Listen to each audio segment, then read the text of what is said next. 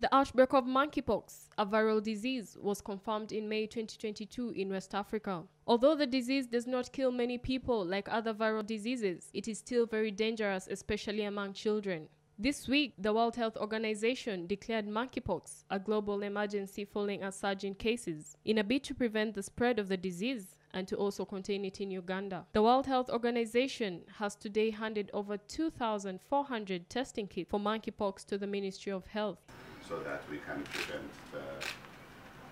In a meeting held between the Minister for Health, Dr. Jane Ruth Acheng, and World Health Organization country representative Jonas Mariam at the Ministry of Health headquarters, Ugandans were urged to protect themselves from monkeypox. We need to avoid contact because the pustules on the body have the virus and it can spread. Used in the US, and we hope that production will increase and other countries will start using it as well. According to the Ministry of Health, there has not been a case of monkeypox recorded in the country. So we do not have any case of monkeypox in the country.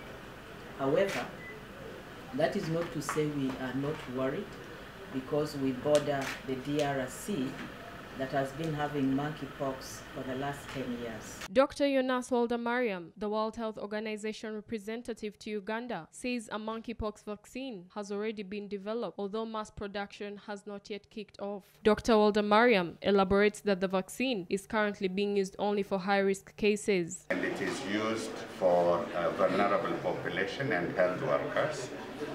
We expect the production would go into large amounts to ensure that the world benefits from this vaccine. According to the World Health Organization, the vast majority of reported cases of monkeypox are in the European region, and there are fears that it will spread to many parts of the world. Hope Nyongereza, CTV, PM Edition.